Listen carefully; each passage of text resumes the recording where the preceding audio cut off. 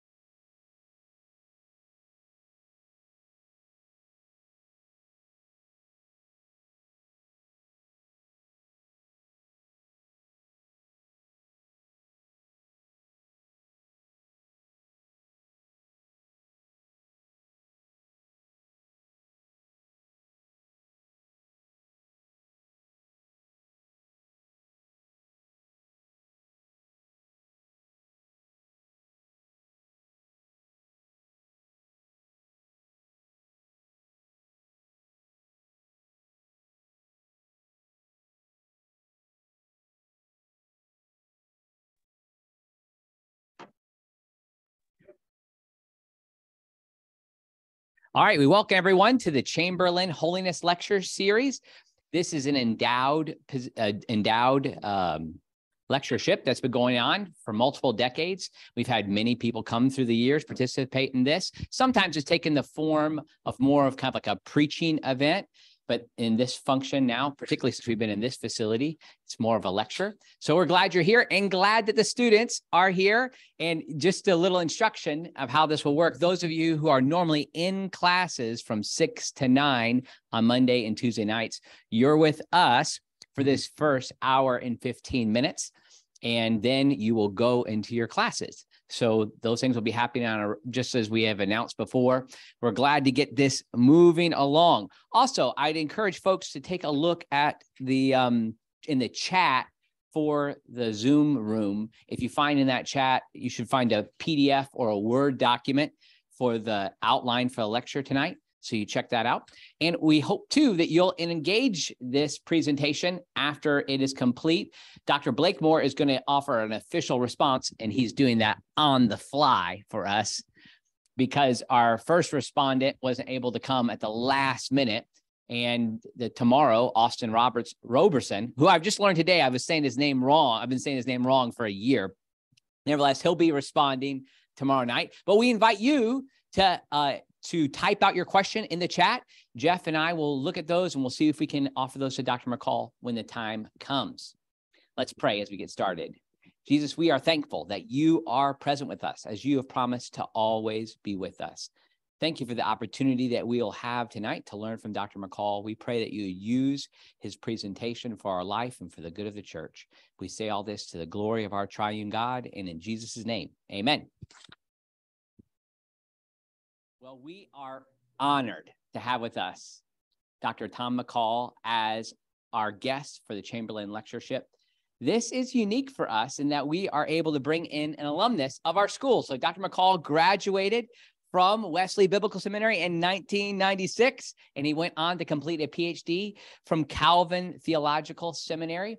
And I think the best way, before I start to list all of his accomplishments, well, I'll just say a few of them. He was awarded a Templeton Prize while he was at Trinity Evangelical Divinity School, started a program there, the Carl Henry School for Theological Understanding. In addition to now serving in the first endowed chair of systematic theology at Asbury Theological Seminary, the Tim and Julie Tennant chair there. He's written multiple books. I'm just going to name a few of them for you, and I'm excited about some of the ones that are coming out as well.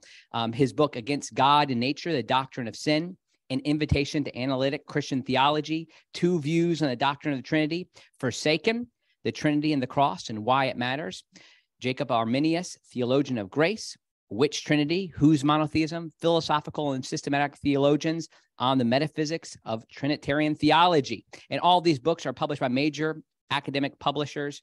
And we have often been incredibly proud to associate ourselves with Dr. McCall here. And I think of this like when I was in seminary, my first year, I had a professor tell me there was a guest lectureship happening that year. And I didn't quite know the names of the people who were involved, but a New Testament professor said, well, you really need to make sure to attend this lectureship. It was Gordon Fee who was presenting. He's like, you really need to attend. So I went and I did my best to follow along his presentation. Actually, I remember being in the room and I was one of the only students in the room. It was mainly just the theological faculty there. And I was hanging on for dear life intellectually, but I could say I was one of the 15 people in the room when Gordon Fee was presenting. And then a couple of months later, after my philosophy class, they told me that Alvin Plantinga was going to be presenting as well. And again, I was just getting used to the literature, Dr. Blakemore, so please forgive me. I'm like, okay, I've seen his name once or twice. Well, I think now in 20 years since that time, I've interacted with those names on a regular basis. Alvin Plantinga, Gordon Fee, and I'll think, I saw those guys. I was there. And I'm telling you, you may not believe this, but I'm telling you it's going to be true. You're going to be seeing Dr. McCall's name for the rest of your ministry. And he's somebody who's already been referenced. I'm amazed at how many other people, philosophers, theologians, cite him on a regular basis. His book on sin was incredibly helpful to me in my own preaching. So I encourage you to take this opportunity where your theological faculty students, we are saying to you, this is somebody you should be reading. This is somebody you should be listening to. And we think for the rest of your ministry, his scholarship can feed you. And we're encouraging you, not just through this lectureship, but to look into the types of things Dr. McCall is doing and see how it's going to continue to impact the life of the church and your own ministry. So we're thrilled. The faculty voted on who they're going to have come and present. And it was the unanimous #1 pick, first round draft pick, to have Dr. McCall come to present this lectureship. And we've got it set up for the next few years, but they certainly wanted him to come. Not only that, he's ordained in the Wesleyan Church. He serves at his local church in volunteer capacities. He's somebody who's passionate about the church and his own children, his 4 kids who are active in all kinds of ways. Several of them attend Asbury University. And we are thrilled to have him here the next 2 nights. So tomorrow night, he'll be here also at 6 p.m. period at 10. So Dr. McCall, at this point, we'd just love to welcome you here. And let's give Dr. McCall a hand.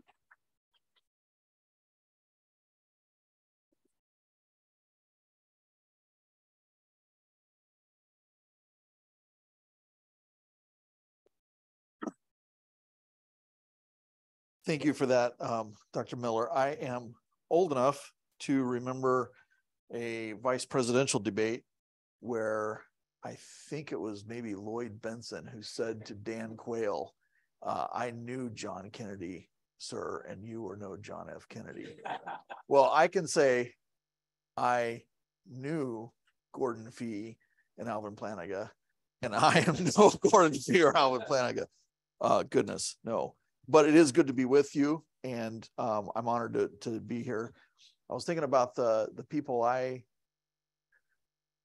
know of who have delivered this lectureship series, and it's humbling and a bit intimidating to think of that. I was here as a student in 1994 when Dr. John Oswalt gave the Chamberlain Holiness lectures, which turned into the book Called to be Holy, which I have assigned many, many times to students over the years and recommended to many, many more.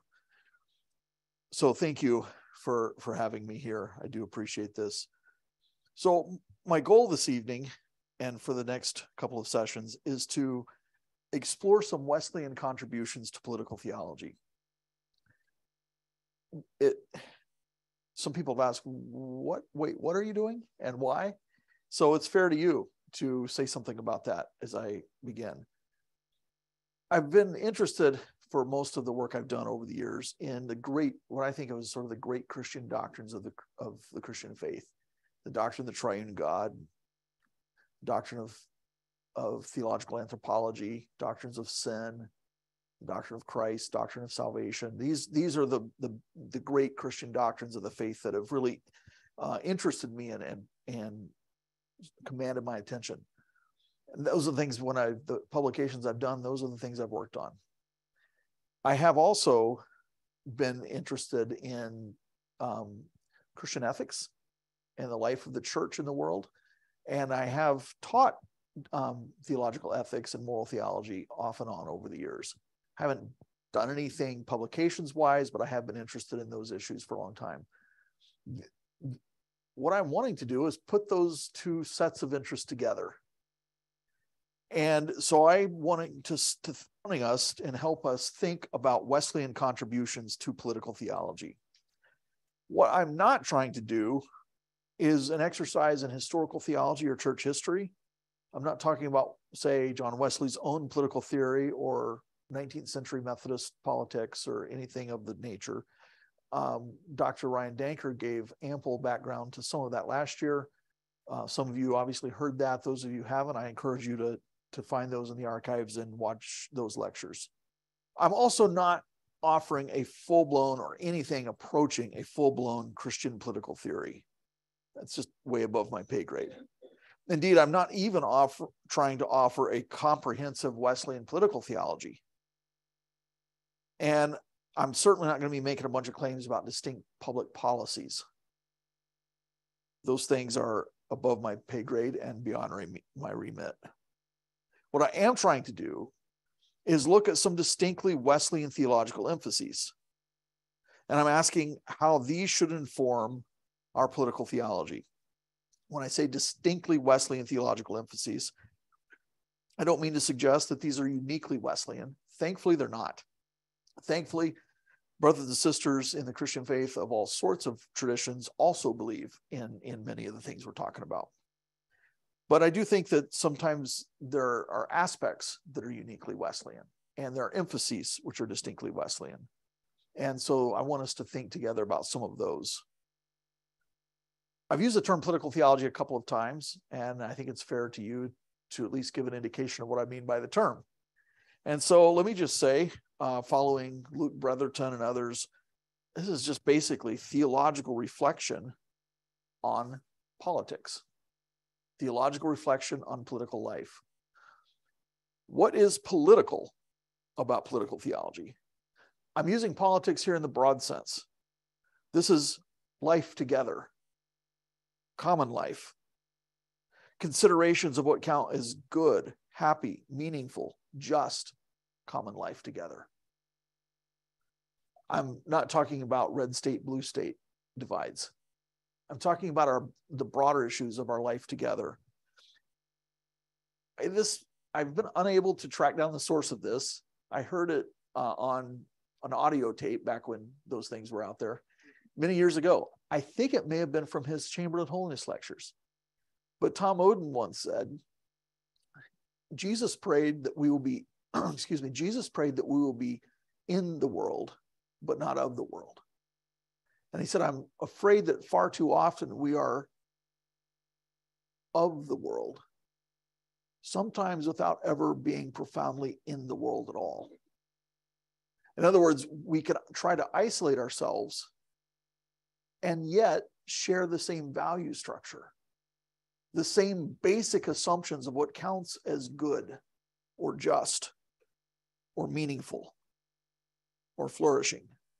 So political theology then is, in this sense, just theological reflection on common life, considerations of what counts, what should count theologically as goodness, as true flourishing, as a meaningful life together in distinctly, though, now in light of who God is and in light of how God has acted in the world and in light of whom God has made us to be and called us to be. So that's the political part. Well, what's theological about political theology?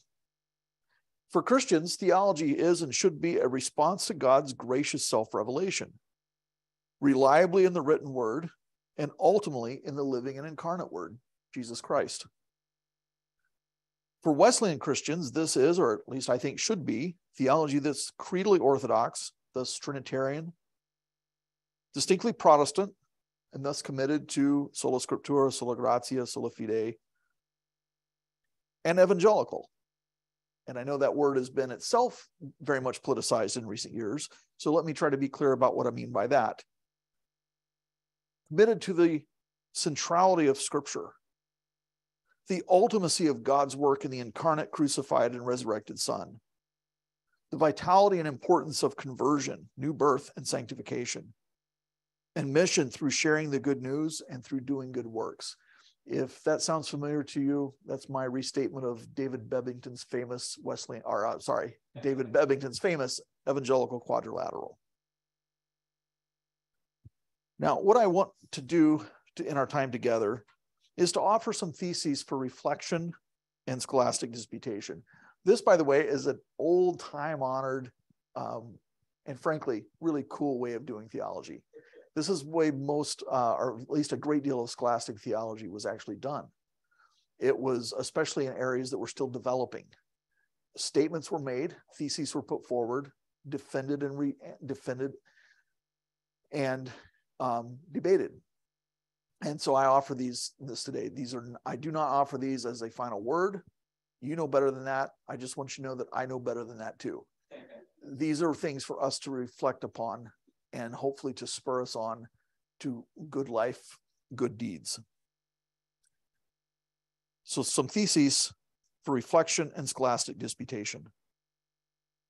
1, belief in the utter, simple goodness of God is absolute bedrock for Wesleyan theology. God's nature is the holy love shared between Father, Son, and Spirit. Now, this one I am going to say is just flat out true. We can debate it if you want, but it's there. I take it we don't need to say a lot more about this in this context. This or something like this has been a core thesis of theology in this institution for decades. But I do want to underscore it. And I want us to be sure that we understand that this means, that God is not merely good or contingently good. God is necessarily good. God is utterly good. God is perfectly good. The historic Christian doctrine of divine simplicity, which has been affirmed from the earliest Christian theologians up through the major Methodist theologians of the 19th century. It's our tradition, it's our heritage as Christians and distinctly as Wesleyans. This doctrine tells us in the strongest terms possible that God is not only good, but indeed, in some sense, is goodness. That is, the holy love of the triune God is not accidental to God's nature. It is his life.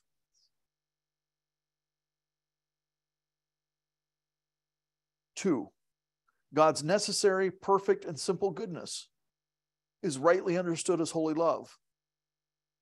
And it's helpful for us to distinguish and clarify what is meant by holiness and what is meant by love. Although the aforementioned doctrine of divine simplicity teaches us that holiness and love aren't like parts or pieces of God, thus, of course, they're not parts in competition or in tension, even potentially or possibly. Nonetheless, it's helpful for us on this side of the way God's graciously revealed himself and his ways. It's helpful for us to consider these distinctly. And we need to remember as we do so that God's love is always and necessarily a holy love, and his holiness is always and necessarily and essentially loving holiness. 3, more precisely, God's holiness can be understood as God's absolute otherness or transcendence, and as God's simple, unblemished purity. These are the two aspects that stand out when we think about divine holiness. The first of these we see from phenomenologists of religion and philosophers of religion. They have long observed that holiness is at once both somehow compelling and attractive, and yet also in a different sense, something that frightens or repels us.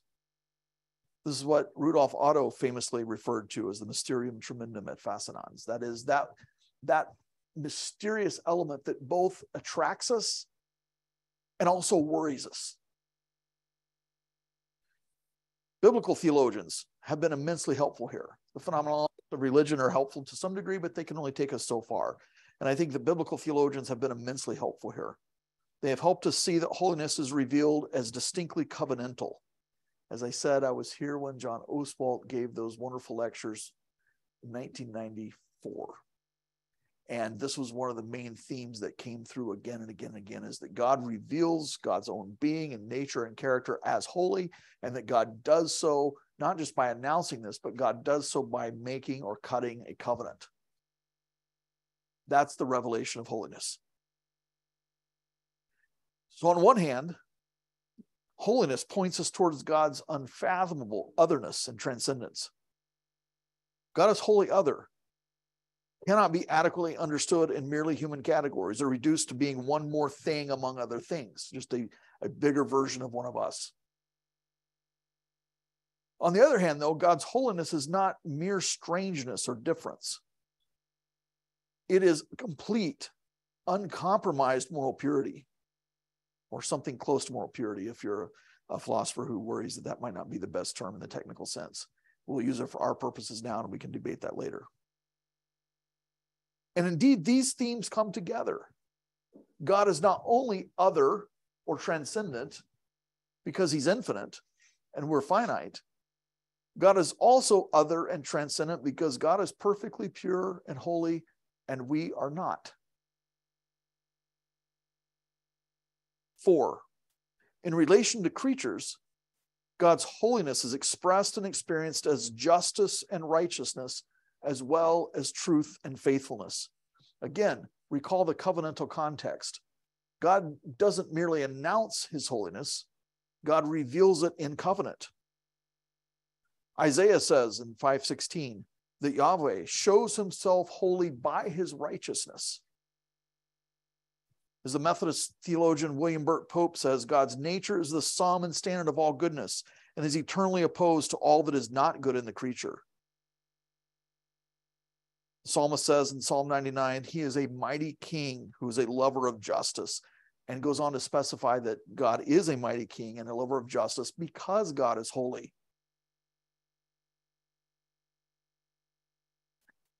The law and the prophets together remind us again and again that Yahweh shows no favoritism. In the words of language of Deuteronomy 10, takes no bribes, doesn't lift up faces in showing favoritism, but instead executes judgment for the orphan and the widow, the God who loves strangers. There's no perversion of justice with Yahweh, our God. There's no partiality. There's no taking bribes. Hebrews echoes this term, this theme. God is not unjust, we read in Hebrews 6.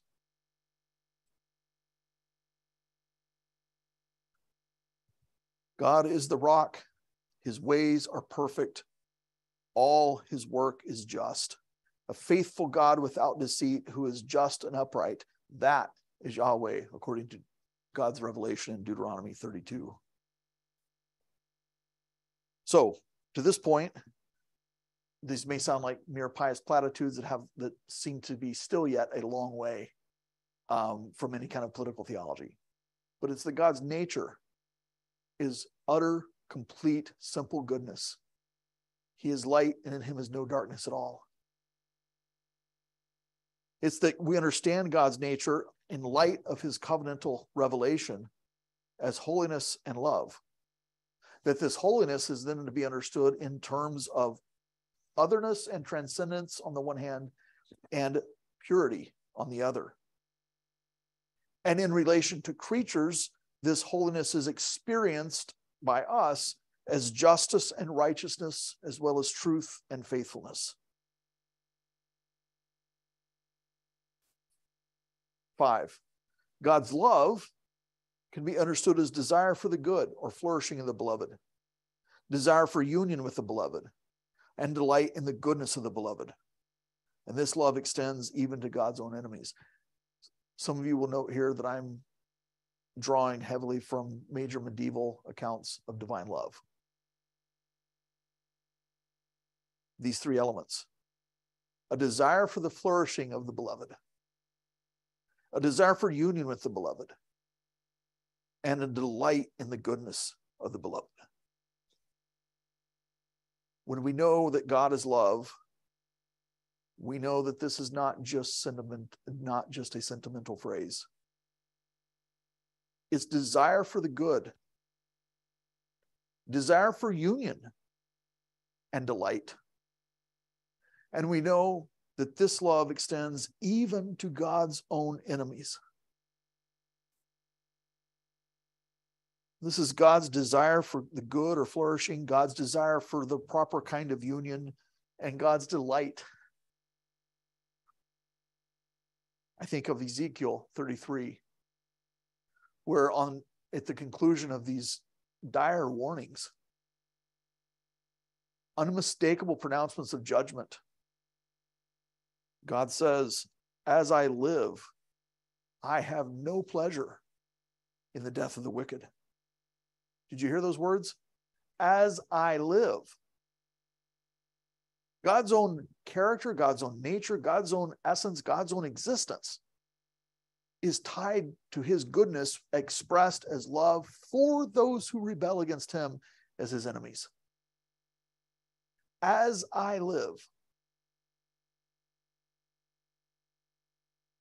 In relation to creatures, 6, God's love is expressed and experienced as wrath and mercy.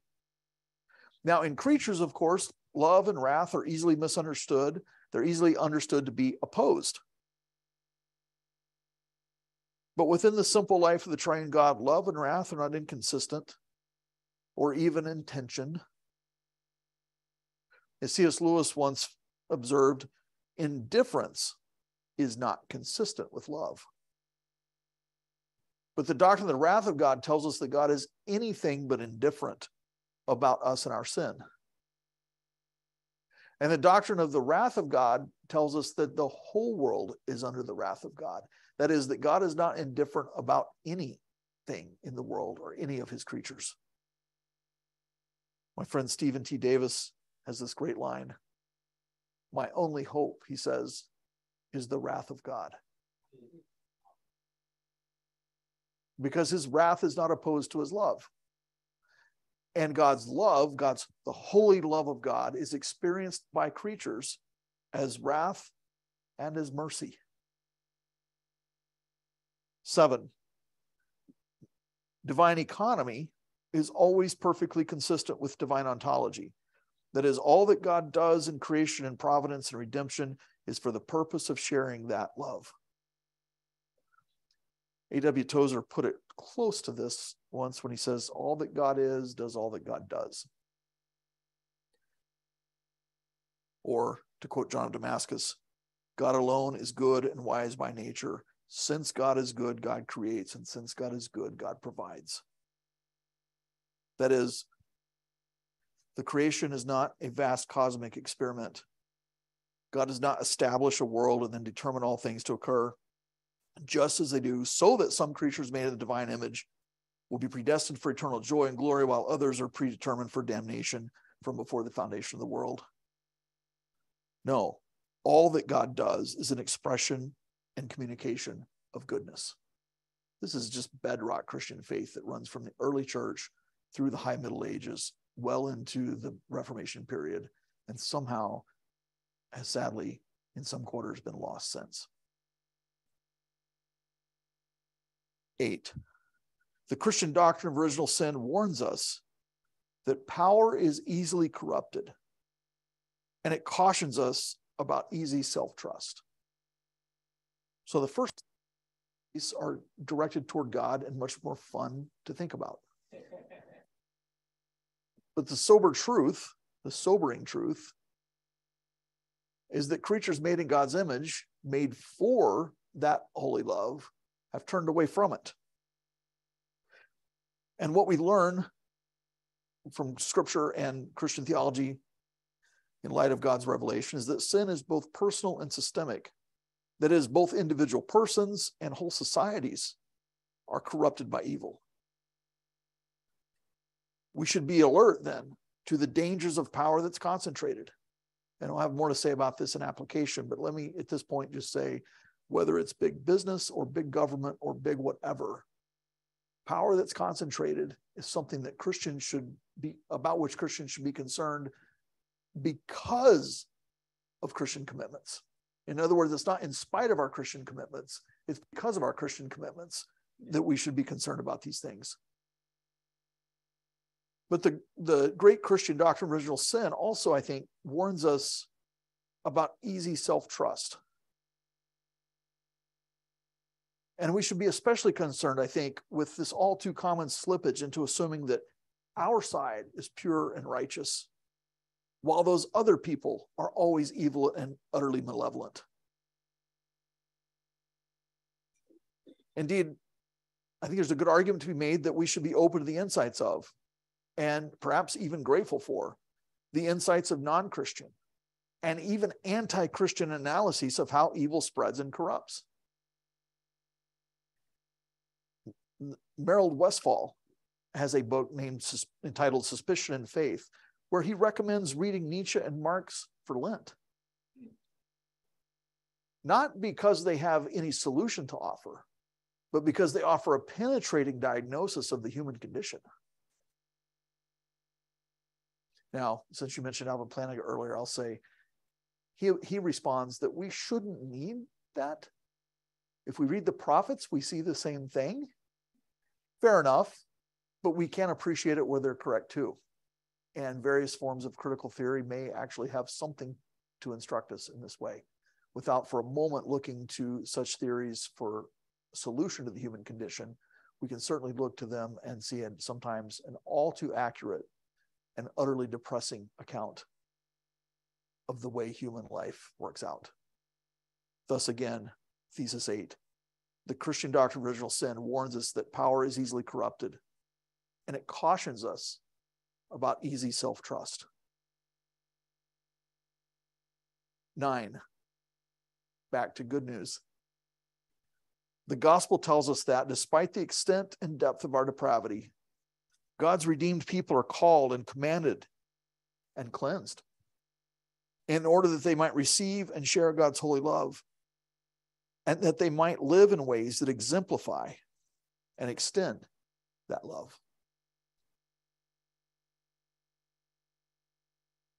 Yes, it happens in ways that are less than complete. Yes, Paul tells us that those who have not yet reached press on to the goal. Yes, we know that that's where we're at as well.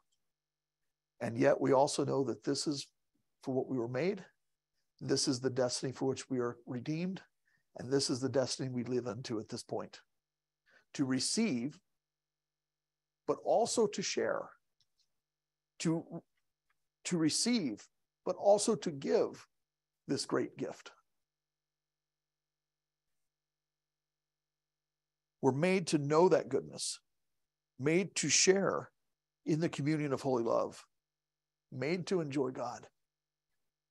Thus, For classical Christian theology, creation is an expression of God's goodness, and so are all acts of providence and redemption. We are created to receive and extend this love. We are called and then commanded to love God with all of our hearts, souls, minds, and strength, and with that to love our neighbors as ourselves. And then we are cleansed, that is sanctified, so that this can be and become a reality.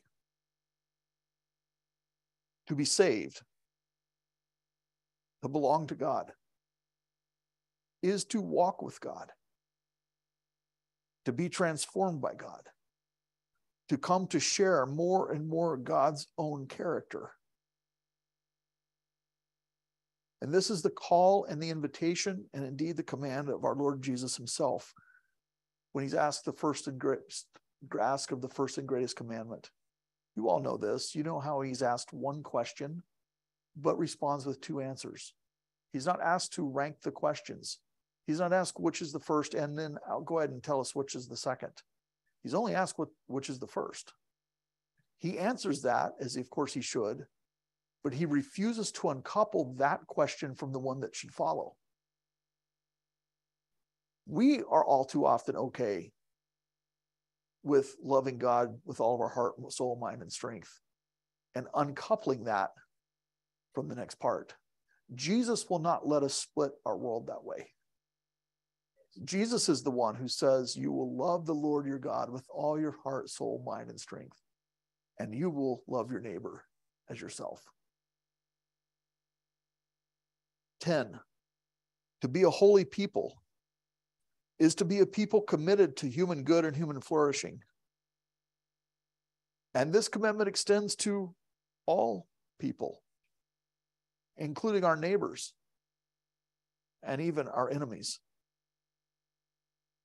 To be God's people and thus to share God's character is to love all. That's to the extent, of course, in ways which we are able as finite creatures to do so. None of us can love the entire world equally or the same way. Nonetheless, to be God's people and thus to share God's character is to love. And if we're asking the question of how little do I have to love for this to count, Jesus tells us we're asking the wrong question. The parable that we call the parable of the Good Samaritan in Luke 10 gives us a direct response to this question. Who is my neighbor? And the answer we receive there tells us that the proper response to this question is one that points toward those who are not like us, to those whom we may even find disgusting or foreign or strange or frightening, to those frightened of us or who find us disgusting. This extends to situations where we are inconvenienced, as in Luke 10. This extends to those situations wherein we might find ourselves in danger, again, in Luke 10. Now, of course, and I say of course because you all know this, I want you to know that I know this. Of course, there will be disagreements among Christians about the best ways to promote human flourishing. There'll be questions about public policy. How much governmental oversight, how much government control is helpful? How much is onerous? How much is burdensome? How much of these decisions should be left to private citizens or various volunteer-based groups, etc.? There will be questions about how this is implemented. Fair enough. And when it comes to complex issues of economics and social structures, the answers are often less than completely clear-cut. And thus we actually need to consider and debate these together. But how, and more fundamentally, why do we need to have these discussions and debates about which ways are most advantageous? To score points? To advance the agenda of some particular group? To beat someone down and declare victory? To mock the red state bumpkins or own the libs? My point is that we can and indeed should have rigorous discussion We should welcome the debates among ourselves about the best ways to achieve or maximize human flourishing. We should have those. But they must be done for the good of our neighbors and even our enemies. If God's nature is holy love, and if love means to desire for the flourishing of the beloved, then I don't see any way around this. I don't see how this is an option for Christians. For those who come to share God's own character, those who come to extend God's love for our neighbors, including those who seem foreign or strange or weird or repulsive, is just part of what it means to belong to God. Now, we, again, will have and will inevitably and should have vigorous discussions and perhaps debates about these things among ourselves. What is the best way to achieve, right? What's the best way to promote this? Let that happen. But let that happen under the shared commitment that whatever that turns out to be, that's what we're about. We must struggle to find the best ways to promote human flourishing, but we can never be apathetic about it. And certainly, brothers and sisters, we should never be opposed to it. 11, to be a holy people is to be a people committed to justice and righteousness for all. Again, we might debate various definitions of justice. We might disagree about various prudential matters about how to achieve or apply justice in various situations. Some of you may think in justice largely along the lines of, say, Nicholas Walterstorff's view of justice. Others of you may take a more broadly Rawlsian account after John Rawls of justice as fairness. We might think that his notion of considering oneself behind the so-called veil of ignorance, that is, trying to think of a society where you would be content no matter what your role in it. So you're behind the veil. You don't know which role you would play in the society, but you do want a society that's structured in such a way that no matter which role you play, wherever you're placed in it, you would not think it's unjust. Now, some people look at this as radically unchristian. Other people are tempted to think of it as a secular counterpart to Jesus's golden rule, and thus compatible with Christian ethics, if not an expression of it. We might argue about retributive justice or distributive justice. That is what all that is to say. We may disagree among ourselves about these matters. But even though we might disagree, and even though we might need to even debate our way through our differences, the end goal should never be in doubt. Do you see that? The debate should take place under the shared commitment that we are passionate about justice for people. 12, to be a holy people is to be a people committed to utter truthfulness and fidelity. Again, if God's holiness includes and entails God's utter truthfulness and complete faithfulness, so if we come to share God's character, we will as well be committed to truthfulness and fidelity.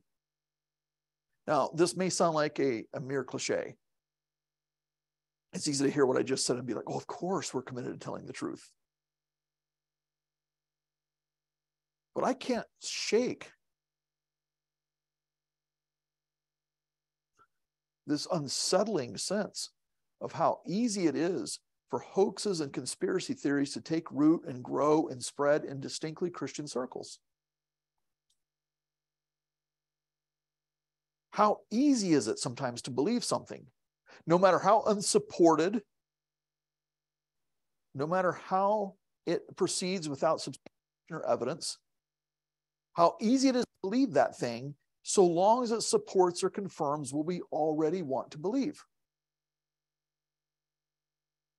Social psychologists and sociologists, Christian and otherwise, spot something and label something and identify something, sometimes referred to as confirmation bias or bias confirmation. We see what we want to see. We hear what we want to hear. We hear a particular account of something, and because it fits our preferred outcome, we gravitate to it and often spread it.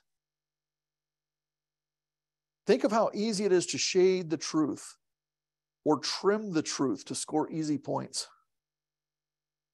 Of how easy the commitment to the truth gets lost in contemporary political discourse. Maybe we should say it the other way around. Think how hard it is to hear the truth in some context. Think of how common it is and how easy it is to tell part of the truth. I once had a friend say, always tell the truth and always tell nothing but the truth, but never, never, never tell the whole truth. Think how easy that is. To avoid the parts of the truth or the truths that are inconvenient for us while saying things that are true to gain some sort of advantage over people we deem to be political opponents.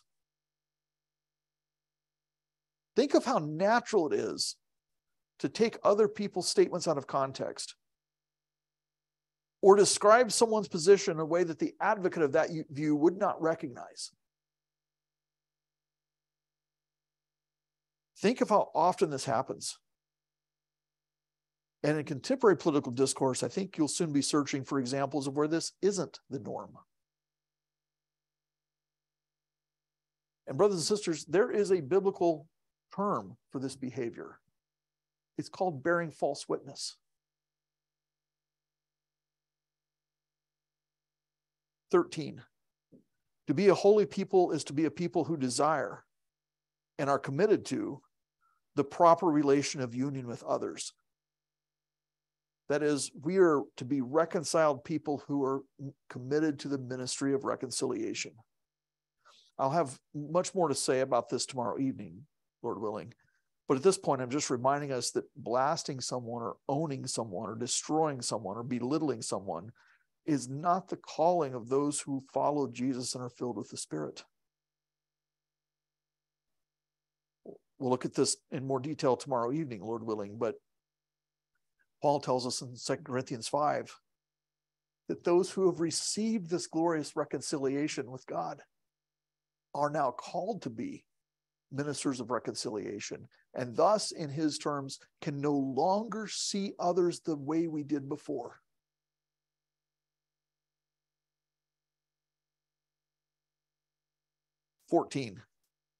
To be a holy people is to be a people who delight in the flourishing of all of those creatures made in God's image. That is, not only should we seek the flourishing of our neighbors, but we should also delight in it. Now think about in our toxic, especially toxic North American culture.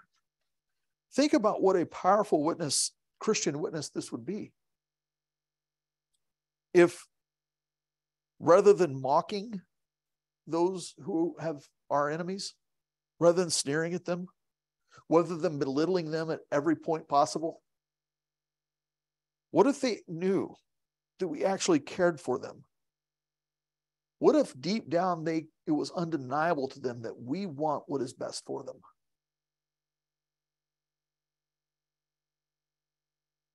And 15, to be a holy people is to be a people whose ultimate and compelling allegiance is to God and God alone. The confession that Jesus is Lord is a statement with profound political consequences. That is, if Jesus is Lord, there can be no rivals to him. Now, I know that we often say this, and I'm sure we mean it, but it's so easy to privatize this. Jesus is Lord means I'll surrender to him and I'll become a pastor instead of a lawyer or something like that. By the way, good thing to do, people, students online, right? It's a good thing to do, but it's so easy to privatize this. And make no mistake, the personal aspect is immensely important. But the implications are broader than our personal affections and intentions. If Jesus is Lord, then no political party or affiliation can command our allegiance in that way. If Jesus is Lord, then no national identity can be a rival to our identity in Christ. If Jesus is Lord, then no nation state or political ideology can be a rival to Christ. If Jesus is Lord, then our ultimate allegiance is not to the U.S. Constitution or the Bill of Rights.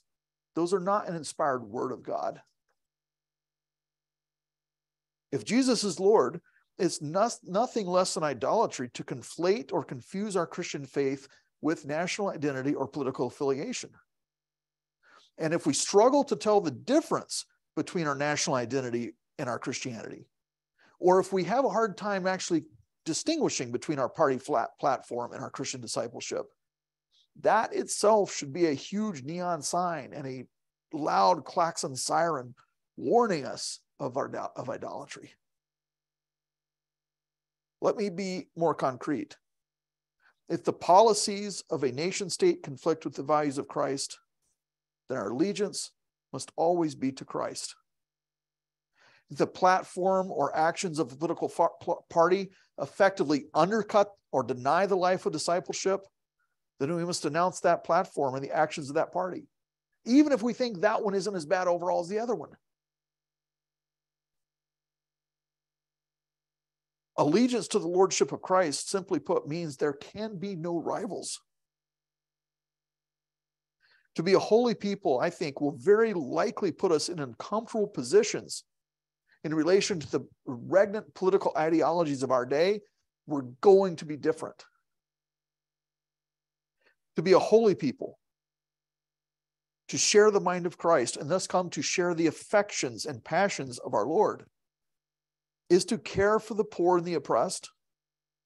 And as I was just reminded of from reflecting on the story of Jesus' ministry to Zacchaeus, is also to care for the oppressor. To be a holy people is to care for the alien and the stranger, for the disabled and the neurodiverse, and indeed all who are seen by our world as unworthy or weird or strange or threatening. To be a holy people is to be for the most vulnerable humans, whether they be in the womb or at the border or at the store down the street.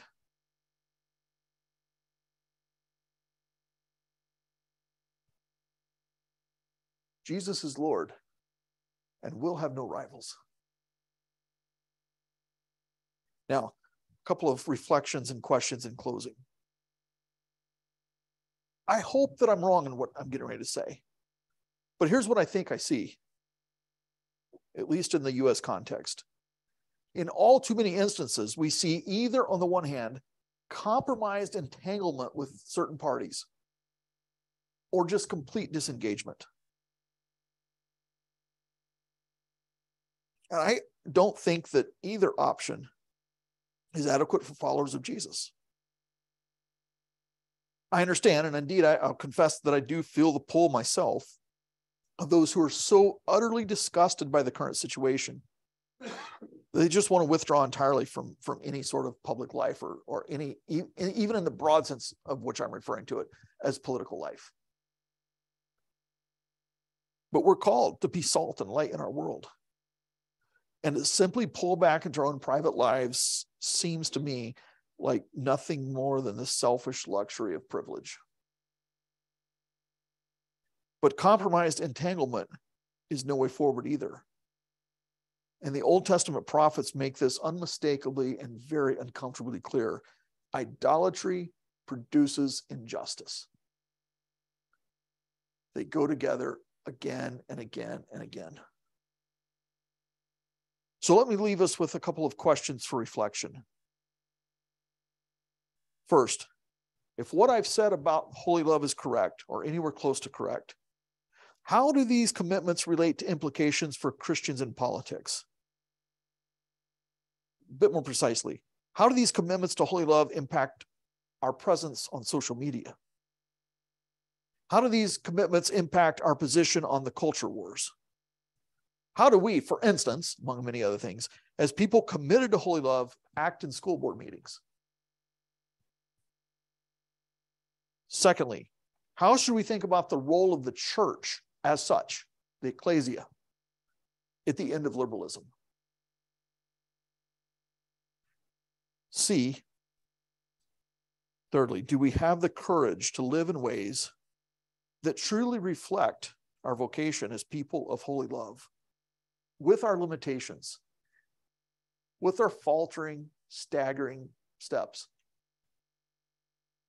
in all of our weakness, and indeed, in some cases, in our sins?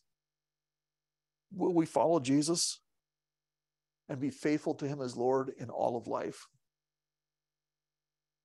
Or are we so afraid of being dismissed that we're unwilling to speak out and stand up? Now, to be clear, I'm not talking about talking all the time about the same issues in every context. That can be both bad for us and counterproductive in our efforts. But are we ever willing to speak the truth in love? Or are we so intimidated by the thought of being canceled or whatever that we will never, for instance, speak up or stand up for the unborn? Or alternatively, are we so afraid of being labeled woke, we refuse to speak up or stand out on any issues of race or ethnicity?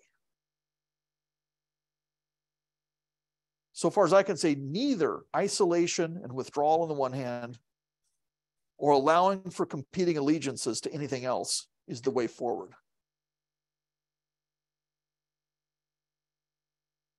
And I want to say, this is not a time for either triumphalism or despair.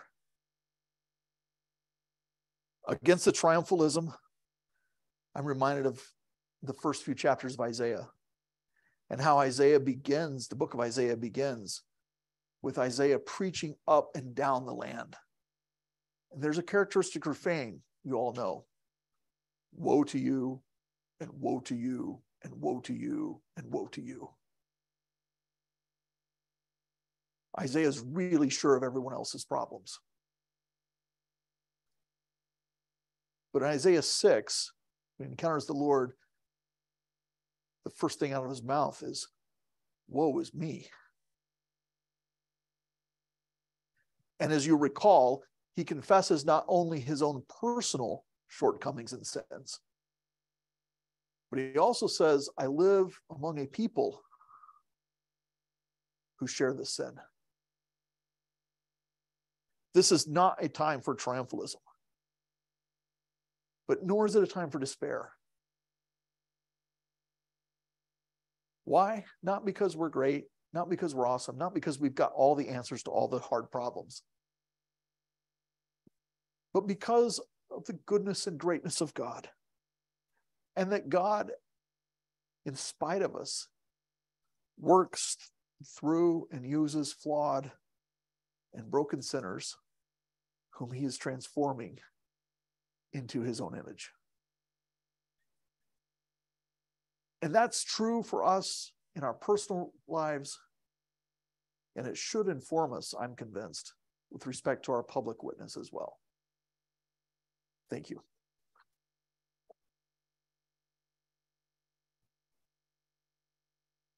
Thank you, Dr. McCall. And I'll just encourage our students to hang in there for the next few minutes as we engage this lecture. And I invite Dr. Blakemore to come forward and offer a first response. And please, if you have a question, or if you'd like to see how this is fleshed out a little bit more to direct to Dr. McCall, just go ahead and write that in the chat. That would be great.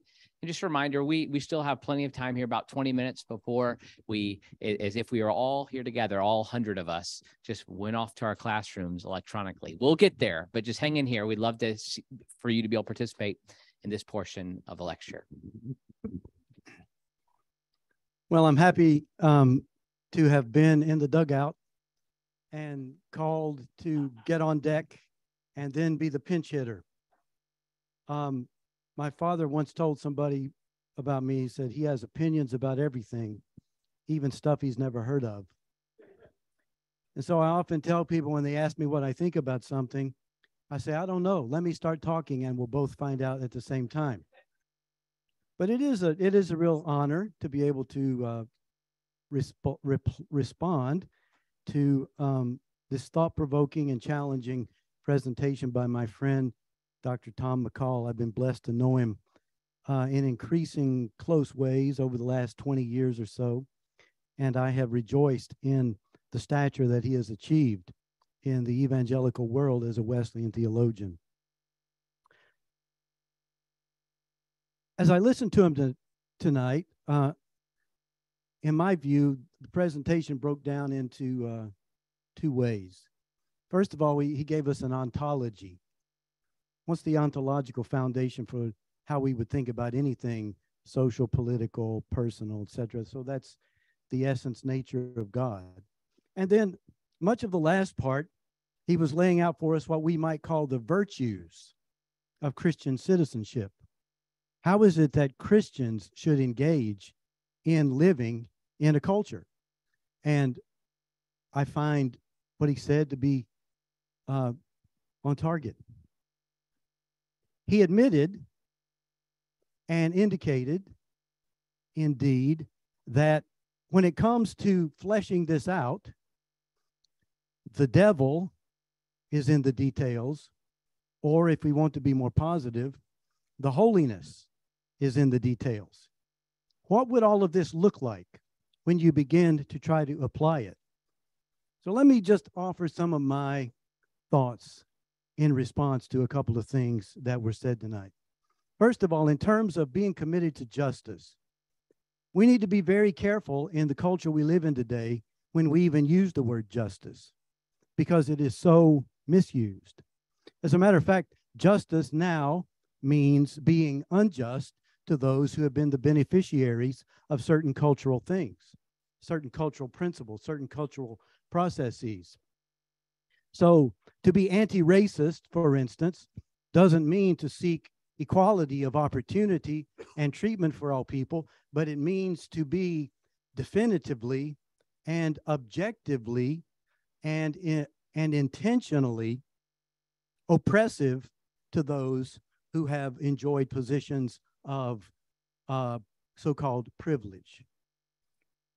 If you look at the way the Old Testament actually defines justice or describes it or utilizes it, we find that for the people of Israel, justice had nothing to do with being uncritically, unreflectively kind or concerned about the poor or about the oppressed. It certainly does entail being concerned about and in favor of the poor and the oppressed receiving fair treatment under the covenant. But you can look at the 23rd chapter of the book of Exodus or Deuteronomy 1 or Leviticus 19, and you'll hear these staggering words. It says, do not show any privilege or favoritism toward a poor man when he's involved in a lawsuit. But also, don't discriminate against the poor. Don't treat him differently because he's poor and weak and has no one to contend for him. So what's the whole point there? The justice of God lived out in human culture has to be something in which there is some sort of covenant. And in the United States of America, historically, the founders of the nation saw that as a constitution that had divisions of powers that did enumerate rights that all citizens should have over against an all-powerful government, so that there would be fairness, so that there would be the potentiality for equality. However, as with all things, even the beauty of a constitution and a Bill of Rights with divisions of powers and all of that can go awry, and it has gone awry. And as we have wandered further and further away from a constitutional form of government, we have found again and again that oppression and injustice and inequality have actually increased in the name of progress. I think I could demonstrate that as a matter of historical fact if I needed to and had the time. So I do not disagree with any of it. I just want to say, when it comes to this sort of reasoning, we have to understand that to live as people of justice in a prudential and provisional manner in a finite world that God has created, there really are structures that are required. And in a constitutional republic such as ours, adherence to the values of a constitution is something that Christians should be really committed to as Christians, as a prudential matter, not as an ultimate matter, but as a prudential matter of how do we live this out. Second thing is I want to just echo and applaud Dr. McCall for pointing out that one of the most insidious factors about original sin is not that it makes us wicked and evil through and through, but it makes us incredibly prone to self-deception. We can deceive ourselves so easily, right? How many times have people said this sort of thing? Well, I know this is wrong, but in my case, it's different. Original sin can make us quite self-deceived. And so we owe it to ourselves to hold each other accountable to not deceiving ourselves, because when you live in a world of confusion, when you live in a world in which finally for the first time, I've begun to believe that there could be a world dominating antichrist and a false prophet with all the social media that exists, when people are fed constantly by narratives and false information, we owe it to ourselves to say to one another, let's tap the brakes on what we think we know. Let's tap the brakes on what we think is right. Let's tap not about the gospel, but about the details and the facts, as people call it, or the narrative, as people prefer it now. The final thing I would say is this: is that to be unwilling to be willing to tell the truth about things requires a level of intellectual engagement that most people are too lazy to engage in. So when we think about what we could learn, for instance, from things like critical theory in all of its various manifestations, it requires a pretty heavy lift to go back and look at all of the factors that go into people's evaluations of what's wrong with our culture presently. And to be able to say whatever is wrong in our culture presently is not a unique evil to the United States of America or to Western civilization. It is the manifestation of human sinfulness that has been true since the fall of Adam and Eve in the Garden of Eden. Now, to engage, therefore, in prudential reasoning requires us to engage in critical analysis, which requires us to learn some things about history and to be able to use our powers of rational discourse and social discourse really to begin to engage people in an honest, open dialogue, even when they're shouting back at us, even when they want us to shut up.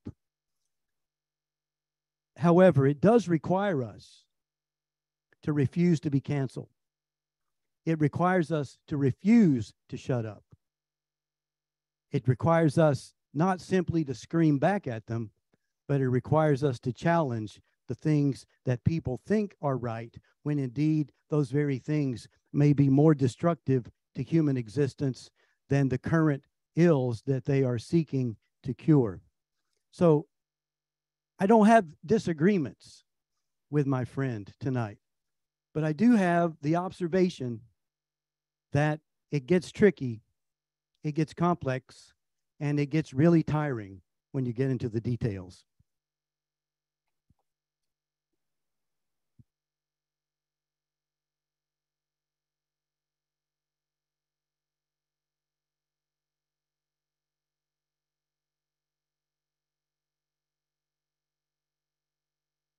Thank you for that, Dr. Blakemore. Those of you who may have tuned in a bit late, you need to understand that that was a act of supererogation on his part, where he stepped up at the last minute here and offered that response. So we're grateful for that. Yes, as I said, there should be, there will be, and there should be. I wish we had more of, not less of, intramural Christian discussions and debates over the best ways to pursue justice and righteousness and shalom and human flourishing in our world. We need more of that, not less, precisely because some of the details are going to have to work out prudentially and in conversation. I'm just going to guess most of us don't have enough of on our own. I don't. What I want to do as a theologian is to say we should be having those, and we should be having those because of these commitments. And these commitments should not be negotiable. And the commitments that I've talked about, the moral and theological commitments, I don't think those are optional for Christians. I am gonna stand by that. Now, the ways those work out in particular situations, the best ways to pursue these things, that is going to be a matter of discussion. And that's why we actually need to have those conversations, because we need people with particular expertise in the areas that we're talking about to help us make those moves. I will say as well, with respect to the justice language,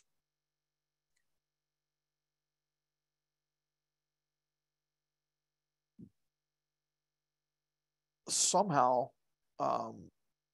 reached a place in some parts of North American culture that I've seen, at least, where the very word has become a trigger to some people. They don't like the way it's being used in some circles, so it's almost become a strange term of revulsion. Like, they care about justice. They're like, all right, why would we give up on a beautiful, powerful biblical concept and even word? Okay, so it gets used in other ways. So what? That's not a reason to abandon it. That's a reason to reclaim it and use it properly, which I'm not suggesting he was disagreeing with that. I just want to put that stake in the ground on that. Similarly, for that matter, and I don't care about this word because it's not nearly as much of a biblical word, but somehow the term woke has taken on this entire currency. Sometimes it looks to me like just a intellectually lazy way of dismissing a bunch of stuff, just putting it all together and just dismissing it. The biblical concept of being awakened is a really powerful one, and it's an important one for the Wesleyan tradition. I mean, Wesley, you've read, some of you students have outlined with all those million outlines of Wesley sermons, right? You've outlined the sermon, "Awake thou that sleepest." This is a really powerful biblical term. Now, I'm not arguing that we should try to reclaim it per se, but I do want to caution us against too quick sort of appeal to a term that gets associated with a whole lot of things that may or may not go together as a way of dismissing everything we don't like all at once. And this happens both ways, right? It happens on both left and right. So thank you for that. Yeah. Trying to cut you off. Yeah, go for it. No, that's fine. No, let's get to, yeah. There's a good question from Zoban online. He comes to us from Liberia tonight. Yeah, so it's just great to see, and actually looking online, it's honestly, another proud moment for WBS to look at all of our students online, many from various parts. I think we probably at least have 3 continents represented. So he says this, and I think it's interesting thinking of it outside of the American context. How can we meaningfully confront corrupt political power with truthfulness in a system that hails subjectivism? That's a good question. I'm going to read it again. There's a lot in there. How can we meaningfully confront corrupt political power with truthfulness in a system that hails subjectivism?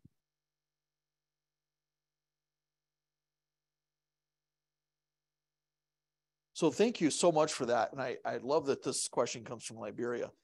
I actually worked on these lectures while in Zambia a few weeks ago, and actually with thinking in terms of, obviously I've made a reference to a distinctly North American cultural and political scene several times, but I actually tried to work on the principles I'm addressing.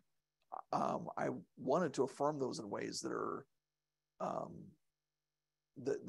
not only equally true, but also hopefully meaningful in the Zambian context in which I was, where they were having very different sets of conversations about what it means to be Christian in a nation, and in a nation with 71 official languages, and competing strongly religious populations, but sometimes of competing religions, in a nation, in that case, where it's officially now a Christian nation.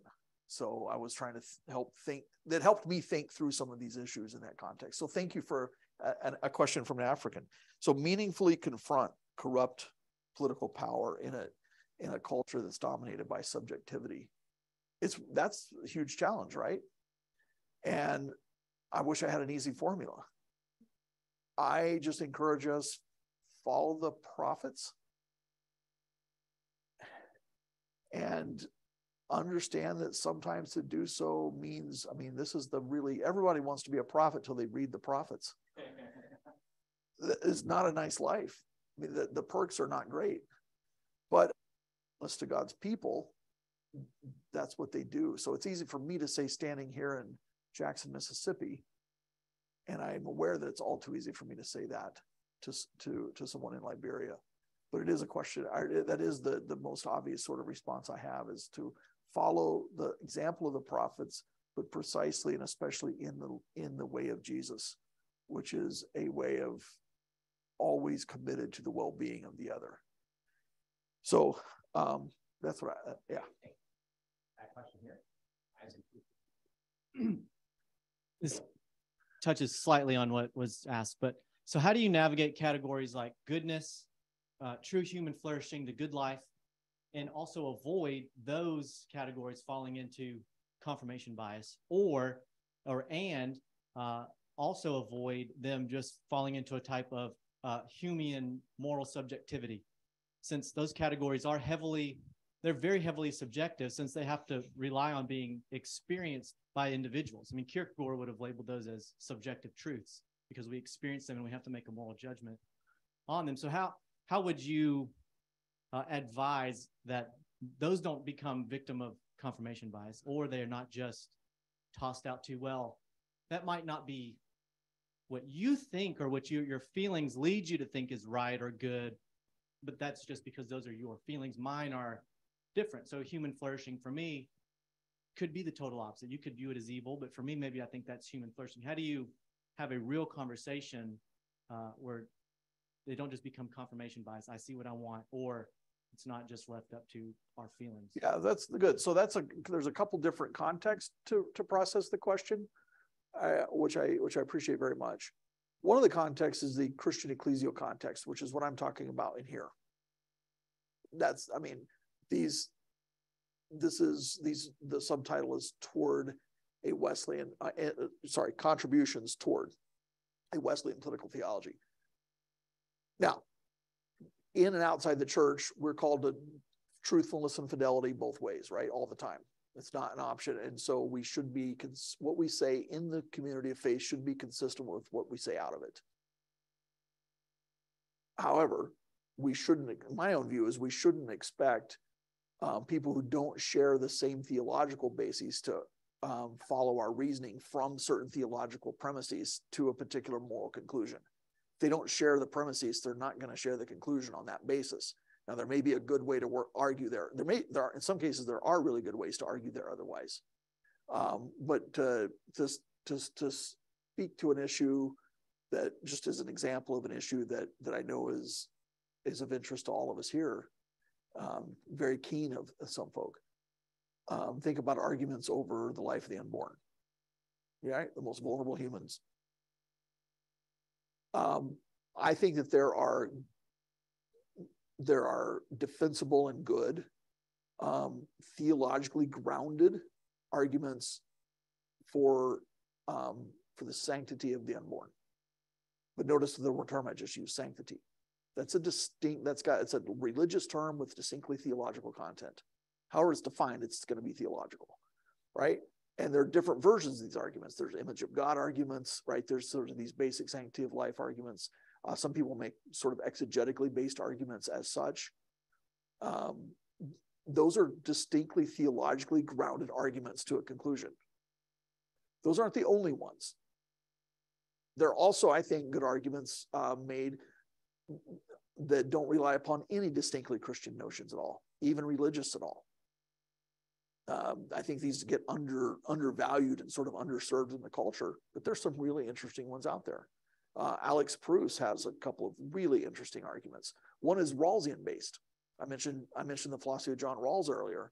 Rawls's view, I mean, there's a lot to it, of course, but the relevant part for our purposes is justice is fairness. So again, if you're in the quote unquote original position or behind the so-called veil of ignorance, you can't, you can see, like, it's as if you can see a culture and a whole societal setup, but you don't know where you're in it.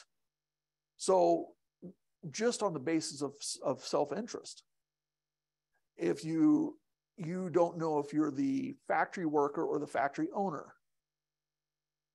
You want things set up in such a way that if you turn out to be the factory worker, you're not being working in 14 hours a day for pittance in unsafe conditions, right? You also maybe want it to be that if you're the factory owner, you put more at risk, you deserve more, right? But you don't want, you want no matter which place you're in, you want it to be right. Now, take that sort of thing at like Alex Proust does and say, you can run a Rawlsian-based argument for the sanctity or for the protection of unborn human life. If you're behind the veil of ignorance and you don't know if you're in the womb or without, I mean, you can see how it goes, right? Now, he makes it really clear up front. He says, I'm not a Rawlsian. I mean, he's a Thomas natural law guy. He doesn't take a Rawlsian view of justice as the sort of right way to think about it. But he said he recognizes that many people in our culture find that sort of notion intuitive. And so he's appealing to them to try to move them to the same endpoint on the actual issue. So there may be four good roads to the right conclusion. Some of those people aren't going to access certain of those roads because they don't have the same commitments to get them to the starting place. But that doesn't mean that's the only thing we have. So, I mean, I actually think that in those cases, if you only have the sort of theologically based arguments, well, that means that perhaps it means someone would have to be a Christian or at least a kind of theist to come to the right view. Turns out those aren't the only arguments we have. And so I think in these cases, yes, to your question, intuitions are inescapable. And I don't think that's a bad thing personally. But they don't, a discussion of intuitions doesn't have to resort to mere subjectivity. And even if it does, there are ways of making a positive case. Sometimes it just requires to be a bit more creative. That was a very good, tidy response there. Okay. I want to give folks a chance for professors to go to their classrooms and for those who are go even electronically. And if you're okay, if we can stay in there 10 minutes, and anybody who wants to stay on, there was 2 other questions online I'd love to get to. So if you're online, feel free to make your way out, or if you're in the room, thank you guys for heading out. Yeah. Let's give Dr. McCall a hand. I appreciate it very much. Thank you. Here's a question that is connected to a lot of what our students, and I know your students at Asbury are also thinking about.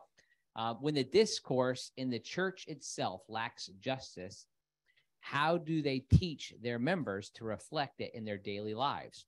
Look at the Methodist Church, United Methodist Church's actions for those churches seeking to leave on theological grounds to the Global Methodist Church. Is paying a percentage of church property value justice? Does this not show we are not doing what we seem to teach? It's connected to the last question as well there, but I'm glad to. Do you want me to read that again? I think I'm okay. Yeah, I think I got the gist of it at least. So again, thank you for that. So when discourse in the church itself lacks justice, then how do we reflect it? And how do we? So it's bad enough to try to live as people committed to justice and holiness and shalom. It's bad enough in a world that's seems hell-bent on wrecking all that. It's worse when it's in the church too, right? And there's no way around it. There is in many cases. And in many cases, it's going to take different forms, but we're still going to see the same sort of thing, right? Well, I don't mean this to sound too simplistic, but it is where I want to start, is that we're going to talk about this a bit more tomorrow evening, how the life of following Jesus is a life of cruciformity. So preview of coming attractions. Holiness lived out is effectively Christ-likeness. And Christ-likeness includes cruciformity. Includes more than that, but includes, irreducible cruciformity. And we are told by our Lord, and we are told again and again throughout the New Testament, Peter and Paul, that we should expect to suffer for doing right. I've been in places in other parts of the world, for instance, in mainland China, where those are sort of like life verses for people. We don't hear those in many American churches. And it's like, it's foreign to us. Like, we don't, like, how could we ever, like, this can't happen. If I do the right thing, it's supposed to turn out right. Right. And so we'll talk about the general themes tomorrow night, but at this point, I just want to say, I think we should expect, again, what we said about sin. We should never be okay with it in the church, but we should probably not be that surprised by it in the church. And secondly, as Christ suffered for our sins, and the followers of Christ are likely to suffer for sin as well. Not in the same way he did, right? Taking away the sin of the world. But he tells us the life of discipleship is a life of cruciformity. So thank you. Anybody else in the room like to have a question? And then I have one more online.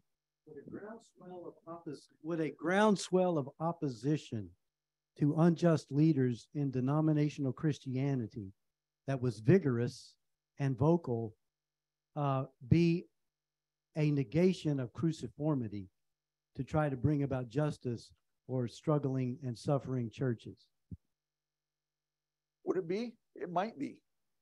I'm not going to say it would be. I'm saying it could turn into that. I mean, I could easily see, unfortunately, I mean, I don't have a great imagination, but even I could imagine cases where it could turn into that. Would it necessarily, would it sort of essentially be that, like in virtue of being a protest? No, I don't think so at all. I mean, no more so than the prophets calling both God's enemies, the enemies of God's people, right, in the Old Testament, and God's called people to repentance is in any way a violation of that.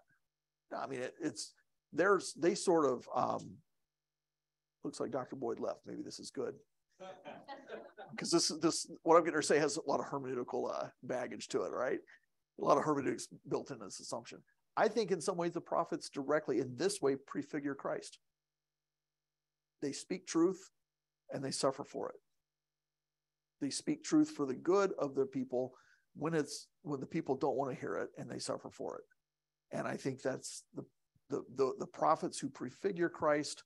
Christ promises it's going to happen to the followers that come after him. And boy, it sounds glib to say it up here, doesn't it? But I do think that we shouldn't be surprised either. In fact, not only should we not be surprised, we should probably expect it. And there's nothing obvious, like there's nothing necessarily opposed to cruciformity in that. But doing that may take us to a place where the cruciformity is really obvious. What do you mean? Where the cruciformity would be really obvious? Well, if we protest certain things within the church, we may pay a price for it. Yeah. I mean, come on. It often happens, right? So if there are unjust practices and unjust leadership within, like, just frankly sinful activities within a hierarchy of a church, and you cross that, you're very likely going to pay for it. I mean, that just happens again and again. I don't think that's a big surprise to any of us in the current context. But what I'm trying to say is it shouldn't be a surprise to us theologically. The surprising thing is maybe that we're still surprised by it. Yeah. Dr. Ayers said, gotcha. Yeah. Thanks, Dr. McCall. You made this statement earlier that I really loved about we should be cautious about big anything. Yeah. Right. Big government, big business. What about big church? Good question. Well, I don't have like a cutoff, like, at a certain point, like, no, this church is big. Now it's so big, it's sinful. No, not at all. I don't know. But I do think there are dangers that are probably particularly keen in larger churches. And I will say this, the Lord knows better than to make me a large church pastor. I actually mean that. I mean, it's not we're in any danger of that or anything. It's never like come close to happening, but I worry, I would worry about myself. Not that you ever plan to be corrupted by power, but I've just seen it enough. So the church itself, I don't know, but leadership within the church, yeah. Again, nothing necessary about it, but it's definitely a danger. Yeah. Nate Clark is from Murfreesboro, Tennessee, and also a custom furniture designer who you can find at nateclark.com. Sorry. I'm sorry. I couldn't help myself. I do have a nice piece in my kitchen from him, though, I will say. Here's a good question. The critical theory language of oppressed versus oppressors has some baggage today, too. Can Christians reclaim this view of justice through advocacy and agency, as we might imagine God would vindicate the oppressed and punish the oppressors? I don't know why we couldn't. In fact, I hate to give it up. I mean, the concepts are at least biblical. Here, I mean, this is a broader sort of Christianity and culture kind of question, right? Is the fact that something gets picked up, run the wrong way with in some cases, run off the cliff with in some cases, or whatever, used in certain ways. Therefore, it's like that makes it unusable, or I'm still just not willing to give up on all that all the time that way. So that's just me. I'm not gonna, maybe that's probably a prudential matter too. But the concept certainly we have to keep. I mean, I don't know how we read scripture without the conceptual framework that there are. Now, the frightening part, or the doubly frightening part, is Dr. Blakemore mentioned earlier, he was trying to underscore what I said about the deceitfulness of sin. And there's a literature on this from social psychology. You know how, well, apart from the social psychology, there's Garrison Keillor, right? all the kids are above average kind of thing, right?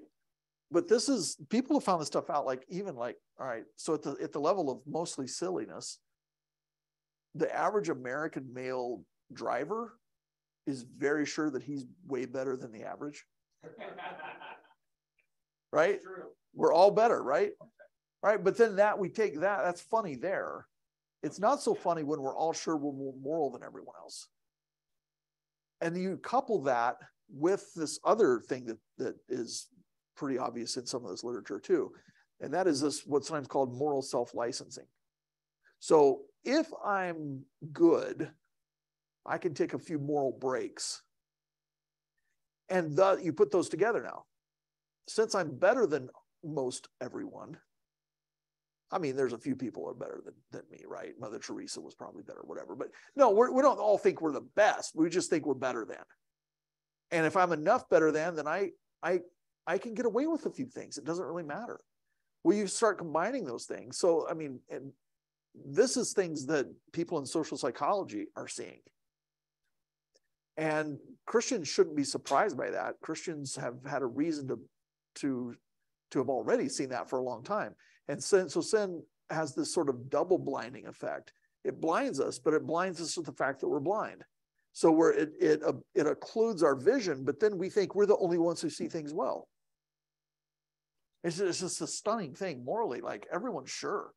So, I mean, a bunch of people who on one hand, out of one side of their mouth in certain conversations will be moral anti-realists. No, there are no absolutes. Everything's relative. And in other contexts are the most fired up and passionate about justice. Right? And is it coherent? It doesn't look like it. But it doesn't keep people from being sure about it, right? And that sort of situation, here's where I think people like Tim Keller give good advice. One can either sort of make fun of the inconsistency, or one can try to appeal to the fact that they really are, when it comes right down to it, really do have commitments that can only be secured by moral realism. And then appeal to that and move them forward. And to me, that seems like a much actually more practical, like practicable, but also more just Christ-like way to do it. Yeah. That's great. I was reminded, it's encouraging to me for you to talk about the biblical language. One time I was having a conversation with Dr. Kinlaw. I feel like we all have those stories. And I was like, well, Dr. Kinlaw, what do you think of like this language, sanctification, holiness? It's like, do we need to find something else? And he poked me right in the chest. And he hit 2 hits. I remember, boom, boom. He said, don't give up the biblical language. Like it was pretty good. Elijah, would you close us in prayer here? Let's pray together. Father, we thank you that you are a God who has extended yourself to us in covenant faithfulness and holy love, Lord, that you have allowed us to see and experience and come to understand at some level the depths of your being and your character. Lord, as we have understood that more and more, primarily through your son Jesus coming to us and transforming us, Lord, we ask that you'd help us to turn around and be able to be a transformative presence in the world around us. I want to pray for the many students who've gathered here tonight from all over the world. I pray your blessing on them in their context, Lord, whether that's here in the States or in another country, Lord, that you would bless them, give them wisdom on how to be a redemptive, a salt and light presence in their community. And Lord, as we continue to think on these concepts across the next few days, we ask that your Holy Spirit would illuminate our minds, would drive us forward, closer to, Lord, your will for this world and your kingdom coming in more powerful ways. So we submit ourselves to you, ask that you continue to lead us and guide us. And we thank you for welcoming us into your family and shaping us even here tonight through Dr. McCall's teaching. We pray this in your name, Jesus. Amen.